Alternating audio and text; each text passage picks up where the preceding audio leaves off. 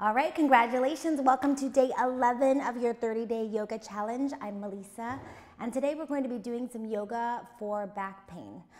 About 30 million Americans suffer from back pain at some point in their lives, so it's important to know when you do have back pain how we can modify our postures. Okay, so when we get back pain, it can be caused by lots of things. It can be caused by tight hamstrings, it can be postural, it can be from stress. So first we're going to come into child's pose. Take your knees wide, bring your pinky toes together, bring your forehead down toward the floor, and focus on your breathing. So as you're here, I want you to let your forehead melt down in toward your mat. Listen to the sound of your breath. And see if you can let yourself relax a little. Let your shoulders get heavy and your hips get heavy. And we start by de-stressing our body by focusing on our breath and letting everything just relax.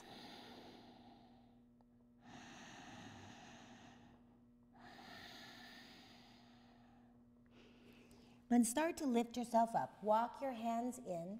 Now we'll separate our feet so they're about hip distance apart. Our knees will come underneath our hip bones and our wrists are directly underneath our shoulders. So sometimes we make the mistake of coming out here. We're going to stack our bones, shoulders over the wrists, knees are hip bone distance apart. Okay? So here, draw your navel in. We want a nice long spine. And then we'll start to articulate our spine with a little cat-cow. So from the bottom of your spine, you'll tuck your tailbone round your back. And again, work from the bottom of your spine to come all the way up. Let your shoulder blades slide down your back. So I want you just to move with your breath. You're doing whatever feels good for your body today. But we're creating movement in our spine. We're releasing any tension in our neck and shoulders, around our sacrum and our lower back. And we're working through these different pelvic positions. So I'm also releasing the muscles around my glutes. So you can do about 10 to 20 of them if that feels good. We'll just do one more. Okay, and then come back to neutral. So really draw your navel in. Your head is nice and long. You'll take your right hand underneath your nose and reach your left arm up toward the sky. So now we're adding some rotation. We're opening up the front of our body. Sometimes you hear a little pop. And then take that hand down toward the floor. Okay, so your left hand underneath your nose, get nice and long in your spine. Reach your right arm up toward the sky. Look toward your thumb. And breathe. With every exhale, you're twisting a little bit more. Lower your hand to the floor. Again, it comes right underneath your nose. Inhale, reach your left arm to the sky. Exhale, twist. Inhale, lengthen. Exhale, twist. One more breath. Inhale. Exhale, twist. Take your hand down to the floor, left arm underneath your nose. Reach your right arm up toward the sky. Now keep squeezing your shoulder blades together. We want to open up the front of our bodies.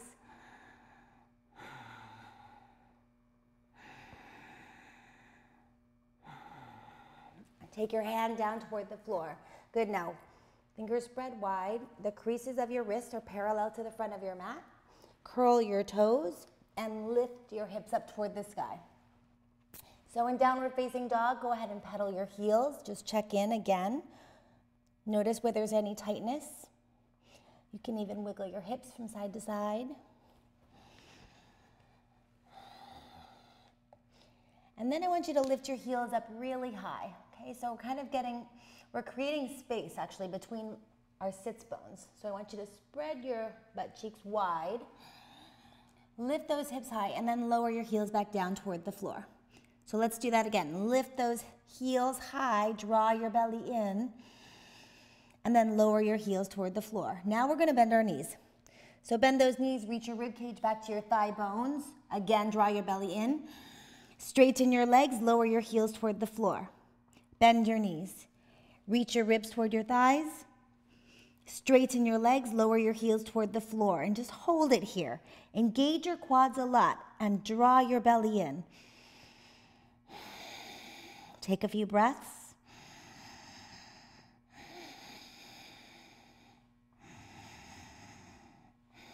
One more breath. And then drop your knees down toward the floor.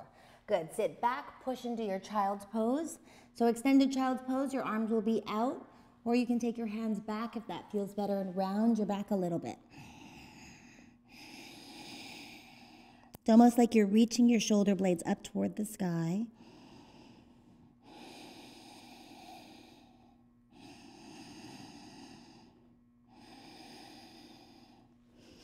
Now crawl your hands forward. Come up into a plank. So I want your core to be really active and lower all the way down onto your belly. Okay, so once we're down onto our bellies, we'll do a little bit of back extension. So you can separate your feet. If your back is hurting, you'll probably want to separate your feet. So it's a modified locust pose. Okay, legs are not going to be squeezing together. Take your hands by your side, palms facing up, and then let your shoulders really round. Now notice if you feel both of your hip bones down into the floor, you might only feel one, so there might be some rotation in your pelvis. I just want you to notice the alignment of your body. So with yoga, it's so much about awareness of who we are and what we are doing and how we relate to other people and how we relate to our bodies. So you're checking in. Does anything feel tight? And if it does, you can give a little shake, a little duck waddle. Okay, now squeeze your shoulder blades back in together. Lift your upper body up off the floor slightly. So I'm not doing too much. I'm working my upper back. I'm squeezing my shoulder blades together, but I'm not straining, and my glutes are still relaxed. So everything around my sacrum stays nice and relaxed, and then release lower. Okay? Squeeze your shoulder blades back in together. My hands stay on the floor. Lift up. You're in a slight hover, working your upper back muscles. So if it's postural things that are causing us lower back pain, this is what we have to do. We have to strengthen our upper back and strengthen our core. Release lower. Squeeze your shoulder blades back. Lift up. Breathe. 1, 2, 3. Keep squeezing the shoulder blades back, opening up your collarbone. 4 and 5. Release lower down. One more time. Shoulder blades back. So you feel your chest open. Lift up. Now we leave our feet on the floor when there's lower back pain because I don't want to start clenching my glutes. I just want to strengthen my upper back muscles. And release lower down. Okay, now you'll take your hands out. We're making kind of a W. So my head and my arms make this W shape. My feet are staying exactly where they are. My glutes are still relaxed. Okay, so inhale as you just prepare your body. Exhale. And then inhale, lift up to a little hover. So now we're adding some more weight. Keep squeezing your shoulder blades back in together. You're still working your upper body. 2, breathe. 3, 4, keep your neck nice and long so we don't want any sagging heads. And 5, release lower down. You can bring one cheek to the floor, let everything relax. So it's important between these poses to kind of decompress. Okay, now squeeze your shoulder blades back, lift up, little hover. 1, 2, you're actively drawing your belly button up off of the floor and pushing your pubic bone into the mat.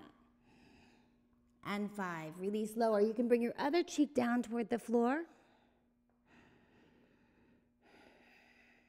Now we'll take our arms forward. Arms come forward, but slide your shoulder blades down. So we don't want them up by the ears. Keep them nice and relaxed. Help reduce some of the stress. Okay, now we'll lift our upper body up. My biceps stay next to my ears. I'm sliding my shoulder blades down. My upper back is working really hard, but my glutes aren't. I'm keeping my feet on the floor. Release lower. Good. Inhale. Exhale completely. Inhale, lift up. 1, 2, so keep those shoulder blades down. 3, bend your elbows if you need to, if that feels better. 4, and 5, release lower down. Slide those hands back in, round your back. So now we're counter stretching the work that we've done. Draw your chin in toward your chest and pull your belly in. It's a really active child's pose. Take one more breath and then roll from the bottom of your spine up.